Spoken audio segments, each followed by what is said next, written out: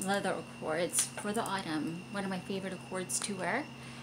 So I'm excited I'll be able to break out more of them. I do wear some leather scents sparingly, very lightly, very mindfully in the summer, but now I'm happy that I am able to wear it with abandon now that the weather will be cooling down.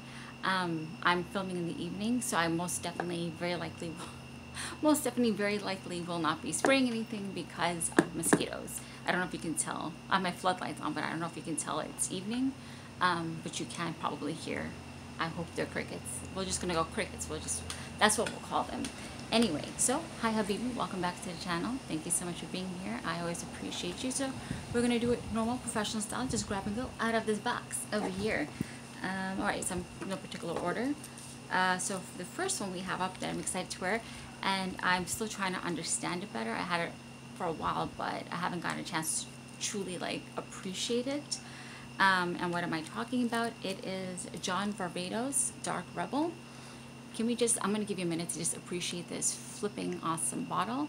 It is marketed to quote unquote men, but I literally don't care. If you're not familiar or if you're new to the channel for whatever reason, I wear whatever I like. It's as simple as that. People smell my vibe, not so much the perfume, if that makes sense. Like no one's thinking of me, thinking of a man, you know, like, oh my God, she smells like a man, or she looks like a man. No, you know what I mean? I hope that makes sense. Anyway, enough with my rambling. John Varvatos Dark Rebel. Oh, wow. Yeah, this is really good. Surprisingly underrated. And I'm not sure why. This is leather. It's sweet. I think there's a little bit of tobacco in here. It's aromatic, but sometimes when you can see aromatic, it can feel like it has harsh edges, but there's something smooth about this. And I hesitate to say honey, but there is this softness, but not like a cashmere kind of softness. Almost like a liquid sugar, maybe a less viscous honey, because I don't like dense perfumes, but this is even thinner than that. There feels to be like some kind of honey accord running through that. There are like 100 gazillion notes in this, so I don't remember the 30 notes that are listed on this, right? I'm just going to tell you from what I'm smelling it, from what I remember wearing it. And the leather note, for me, I think it is pretty easy to get with, and there is animalic notes in here, but again, it just seems so well blended. And there is some, I think, thyme notes or sage, something a little bit unusual. But regardless, I mean, I feel like this is a whole vibe. This is like on a Harley vibe. So, I mean, hello. I listed this on my perfumes to wear for goths, and this one I called for on a Harley, and I think you can understand why. I mean, just look at that. Just look at that. Isn't that sick? Yeah, those are real zippers. I mean, I don't plan on zipping this, but anyways, John Varvatos Dark Rebel. This is not a review; it's just a chit chat. So I'm kind to be appreciating that a little bit more.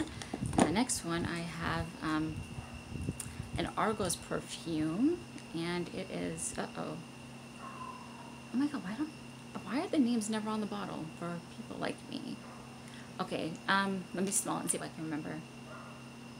Yes, Bella Del Caccia. Bella Del Caccia. God, I hope I get that right. I'll put the name down below. Anyway, so Argos. This is another one that I really don't kind of hear anybody talk about. And again, this is, I think, more quote unquote masculine, but I feel like if you're a woman, you like unisex scents, you like woody aromatic scents, you appreciate it. More natural smelling scents, you would appreciate something like this. Yeah, this is really unusual. It's really beautiful. Again, one of those things I'm still trying to learn. This I just recently got. Can we just take a moment for the bottle though? I mean, just God, look at that bottle. Oh, look at that. The artistry and detail that goes into this. I don't know if you can truly see the beauty here. Oh, there you go. And the cut of the bottle. Can you see that? Beyond my fingerprints.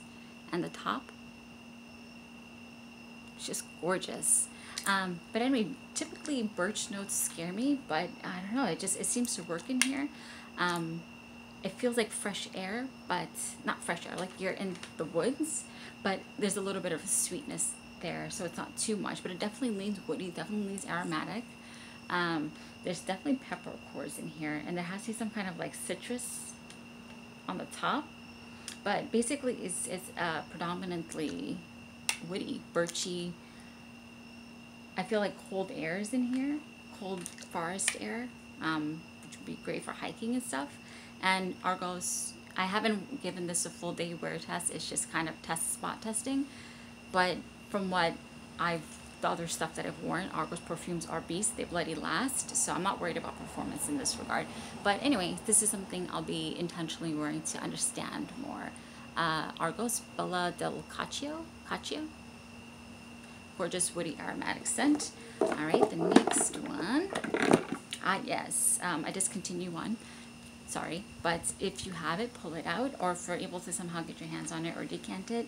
If you are a rose lover, if you're a suede lover, if you are a plum lover, just try and, you know, sample this. And what am I talking about? This is Valentino Donna. These damn names. Again, it's not on the bottle. Again with these long names. This is Valentina Donna Noir Absolu. And I'm pretty sure I'm forgetting a word in that long bloody name.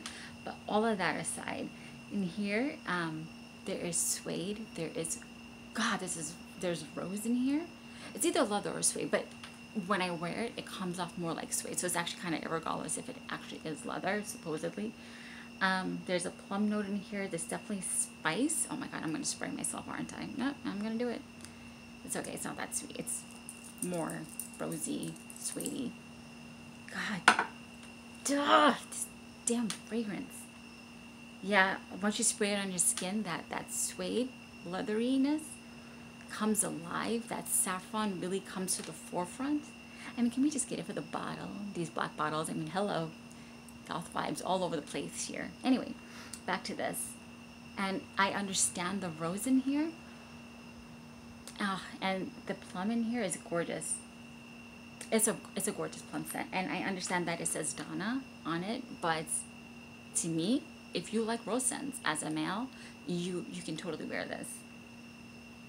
Oh yeah, but you have to like rose scents. I mean, yeah, gorgeous, plummy, suedey. Definitely gives evening vibes. You can't wear this with flats. It's going to be an insult to the perfume, you know. You kind of have to bring energy with this. I mean, stilettos. Don't wear flats. Don't wear espadrilles. Okay, that's going to be like, no, just no. We don't wear espadrilles with something like Donna, Valentina, Noir, Absolute. Can we just run off these bloody names? I mean, who are on the marketing teams with, if you exceed more than 2 words or more than 2-3 words, I mean, you really need to reconsider the name of the bloody fragrance. I mean, am I tripping, or does anybody else feel that way? Anyway, so Valentina Donna Noir Absolute, the really, really long one. It is discontinued, but if you're able to find it, I would highly suggest to get it if you love plummy, rosy, saffrony, leathery scents, okay? And then another one, again from Valentino. It's been, I think, since a few seasons since I pulled this one out. It is Valentino again, and it is Donna, the original one, not Donna Born in Roma. This is original Donna. This is another rose scent. And again, there is suede in here. Now to me, this is literally sophistication in a bottle. And the rose here is a little bit waxy, and I think because it's mixed with iris in here, so, but there's also a little bit of powderiness, and I kind of hesitate to use the word powderiness. I think I mean powderiness in a terms of texture, which doesn't make sense because I'm saying like a lipstick kind of iris, but somehow it kind of has all you have, like the suediness, the cashmereness touch of a suede, yet you have waxiness, like a lipstick waxiness, yet you have powderiness. So it's, I don't know, to me this is so underrated.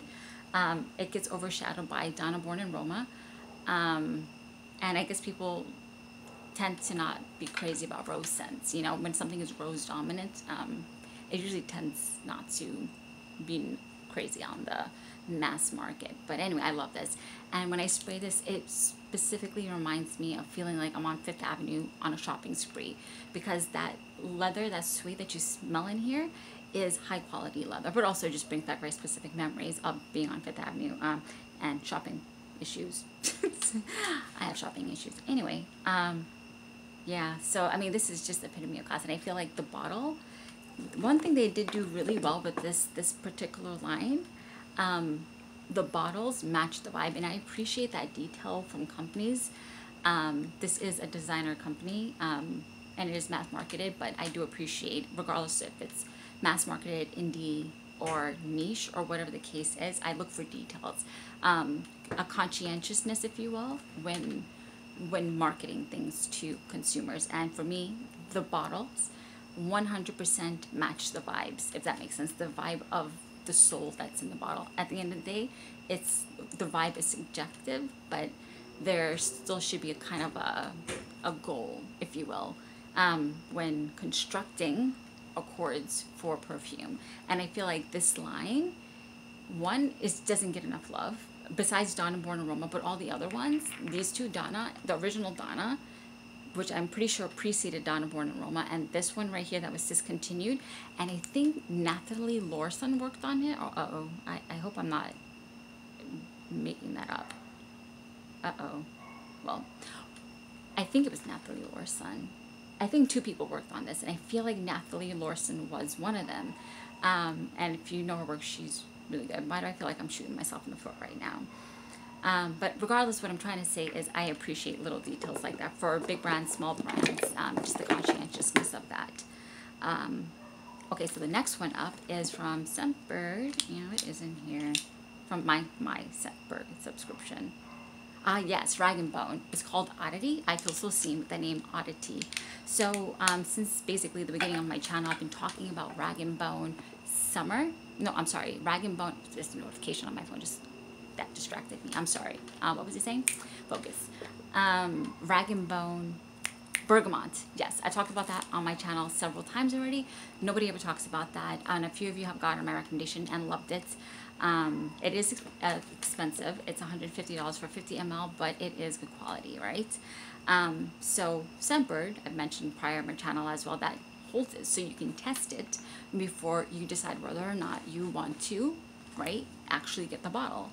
But the one that I'm testing for myself, which I don't know why, when I was in the store, I didn't stop to try Oddity. I cannot explain to you. I guess I just got enamored with Bergamot. I don't know if you can see the name here. So anyway, from the line of clothing line of RagnBone, we have Oddity, and I just love the name because I just feel so seen, because I feel like I am odd. That's not an insult to myself or anybody else that is odd. I just saying I feel seen by the name. But anyway, back to the scent. So I'm still trying to understand it. I wore it last time. I really loved it, and I'm about to sound like a butthead saying this, but like, oh my god, did she just really say that? But when I smell this, if you've ever been, yeah, okay, I feel like everybody's gonna like roll their eyes right now. If you ever been to a country club, and specifically in the country club in the library, if it's like dark and there's like leather couches there, like the older leather couch, like a new leather couch, like the older ones that have character, and I think the word I'm looking for is patina, right? They've been lived in, they have stories to tell, and then you have books on mahogany. Specifically, the smell is so specific. I think this is safe to spray out here because it's like ambery and woody.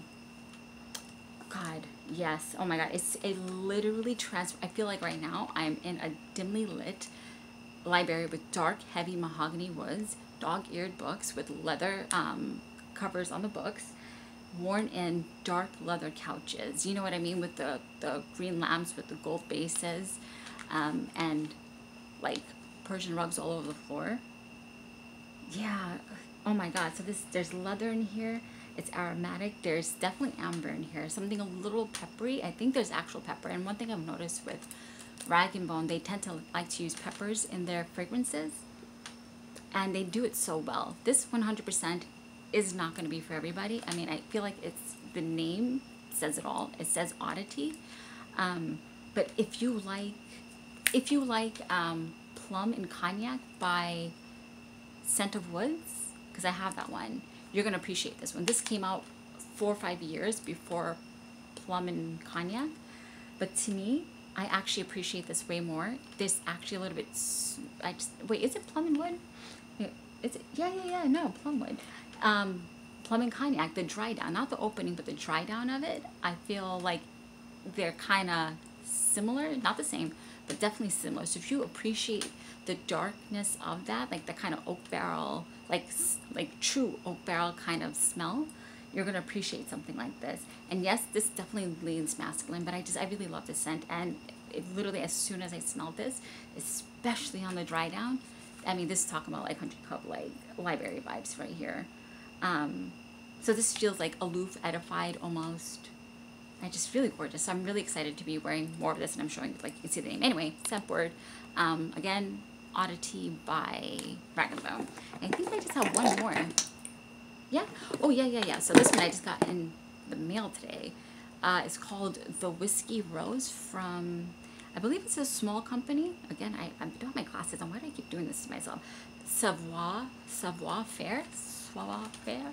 I think it is an indie company. If you're familiar with this company, if you can just please let me know down below. I don't have the papers that came in the package today. But anyway, I got curious about this, so I decided to try it. I mean, because it says rose. So once there's rose in the name or somewhere prominently in the notes, there's no selling. You don't just stop selling because the sales have already been made. Anyway, back to this. Again, still learning this, but there is a leather note in here, and this one feels more like a natural kind of perfume. I think there's sandalwood in here, and there's definitely spice and a little bit aromatic, and I understand the rose in here. I don't necessarily get it right off the top, but like 6 minutes and as it starts to warm up on my skin, I do get the rose, and it's, I think, a very pleasant rose to get with, a little bit soapy, just like a whisper of soapiness, and it's like a pink rose. And I feel like this would do really well with men. I think it is actually targeted for men, if I'm not mistaken. I don't want to misspeak, but if you like rose with your woman or man, I mean, I feel like you're gonna like this. Again, I don't know anything about the performance or the longevity. I was just spot checking it. So for the next month or so, I just want to understand this better, the Whiskey Rose. So if you're familiar with the details of the company and the owner or owners, if you can just please let me know. Anyway, yeah, so something I'm excited to wear, actually, and it feels more natural. I think I'm starting to understand what people mean when they say perfumes smell synthetic. Yeah, this just seems natural. This definitely feels like an indie perfume. But again, Whiskey Rose, leather, rosy, aromatic, I think a little peppery, natural smelling, and I think there's sandalwood in here. So just a quick recap, we have Argos Della Caccia that I'll be studying for the next month and wearing and appreciating, because I do more than study my fragrances. I also wear them and appreciate them. The discontinued Donna, Noir, Absolu. Oh, geez Louise. I think it's extreme in the name or something like that. Then we have John Varvatos, Dark Rebel, and this beautiful leather zipper cover. And then we have the original Donna from Valentino, and Oddity by RagnBone, just like me and probably you if you're watching a channel like this, because we do fragrances, and if you read my community tab, you know there are way more than just fragrances here, if you know what I mean. Anyway, reference my community tab to see what craziness I'm talking about. Anyway, thank you so much for being here. Let me know if you like leather. I have a feeling you do. What leather scents do you absolutely love? Is there anything that I have not mentioned that you think I should try?